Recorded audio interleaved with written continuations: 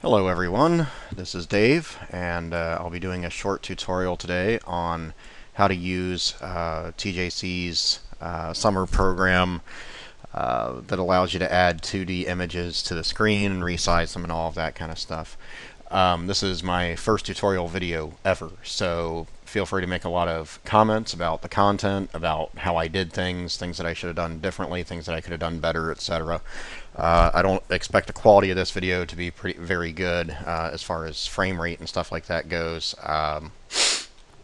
And we'll see what we can do about that in the future. So, as you can see, I've already got the UDK editor open, and I've made a really simple level here that I'm not going to go over how to make, but it's very, very simple. This is just a 1024 by 1024 by 1024 room.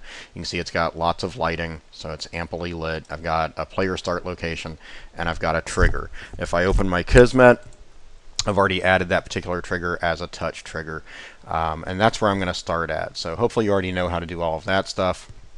If not, you need to go back and look at some more basic tutorials.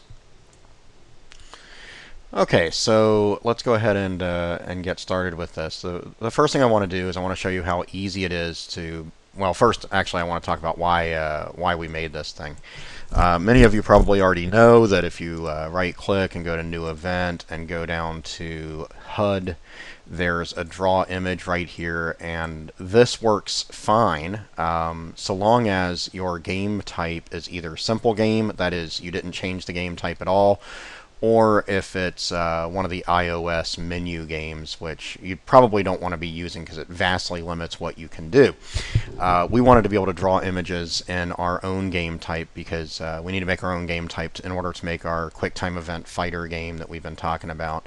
And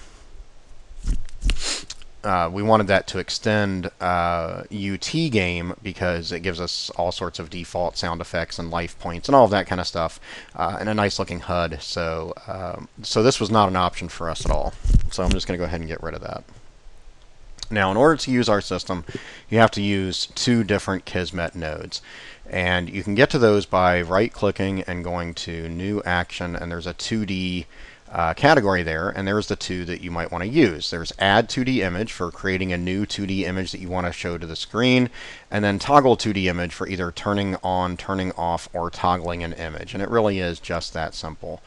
So I'm going to go ahead and go to Add 2D Image here, and I'm going to connect this to this trigger. Now, of course, you can add these images anytime you want. As long as you call this Add 2D Image and fill in the appropriate variables, you can do this anytime, as long as you do it before you try to turn on the image or toggle the image or anything like that. It is important to note here that I did not attach this to level loaded, and the reason for that is because sometimes the level loads and the HUD isn't ready to go yet, and if the HUD isn't ready to go yet, it leads to all sorts of errors. This is just one of those types of things that game programmers and game designers have to deal with every once in a while.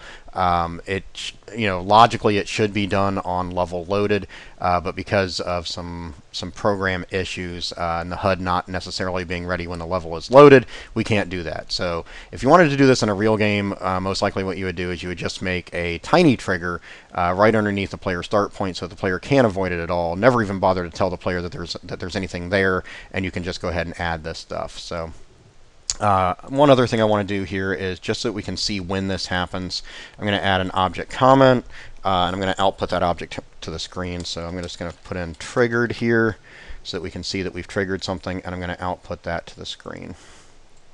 Okay, so since we're showing 2D images on the HUD, we have to say what player is going to see it.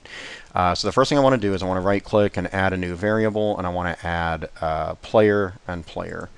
Now, the folks who designed Kismet decided by default that when you added a new player, it would be all players, and that's just silly in my mind. But if we uncheck that right there, it'll store just one player. Now, of course, we have to populate that variable with the player that we want to affect, and that would be the instigator being the person who steps on this trigger. And we just want to supply that same player as an input to the to our Add 2D image here. Okay. All right. Now, as you can see, there's lots of variables that you can adjust here in case things change dynamically during the course of your game.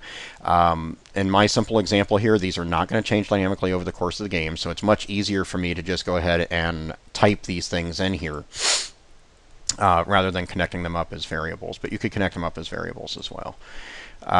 So the first thing I have to do is I have to choose the material that I want to use. I haven't mentioned it yet, and I should mention it. I'm using dual screens here, so you're not necessarily seeing everything that I have open at the time. For instance, when I open the content browser, it's going to open it on my second screen. I'm going to drag it back over here so you can see what it is that I'm doing. So I'm going to do a search on up arrow, which is a very simple material that I made for our group. Which is just a up arrow. You can see 2 of these are textures and 2 of them are materials. So I'm just going to filter out and show only materials. It's a good thing that this works with materials and not textures, by the way, because it's really, really trivial to turn a texture into a material. All you have to do is connect it, in our case, up to the emissive channel of the new material. In this 2D system, only the emissive will show up to the screen, not the diffuse, which you're probably used to using. So if you're going to make your own materials, make sure that these are connected up to the emissive, okay? And whatever you see in the emissive there is what's going to show up. I also have my alpha channel connected to my opacity, and that's so that I don't see the black background that this was originally made with. Instead, I see clear space there. If you need more information about how to do that, it's kind of a complicated process, and it depends on what 2D editor you're using. So you might need to look at more tutorials in order to do that. But regardless, there we go. So I'm just going to select the material that I want to use. Here I'm going to use the red arrow pointing up, which is, again, just an arrow that I made for our QuickTime event. I'm going to close this, and that's still selected in there. So if I just hit this green arrow, it'll populate the material field with that material. Fun stuff. Okay. So next I have to give it an ID, and this is critical because I'm going to refer to this ID later when I want to turn this material on and off. So I'm just going to name this up arrow, and I will need that name later, so just keep that in mind. X and Y is the X location on the screen and the Y location on the screen. You probably, if you've programmed 2D games at all, you know that it's fairly typical for computer graphics programs to put the origin, that is 0, 0, at the top left of the screen, up here, as opposed to the bottom left of the screen like you're used to in your math classes and stuff like that, which would be down here. So as Y gets bigger, it goes down the screen. As X gets bigger, it goes across the screen. So X works like you would think. Y actually works in the opposite. But so this is just where you want it to show up. And just to make sure that it's somewhere on the screen that you guys can see, I'm going to put it at 400, 300. XL and YL, those are standard abbreviations for X length and Y length, so it's just the width and the height. My image happens to be 64 by 64, so I'll go ahead and start off with 64 by 64. And this is active Boolean, is whether or not you want that thing to show up immediately. I'm going to go ahead and turn that on. Okay, and now I'm just going to close my Kismet, and I will demo my game. Now, it hasn't added the image yet because I haven't stepped on that trigger yet. So let's walk over here and step on that trigger. And there's my image. Okay? Very, very simple stuff.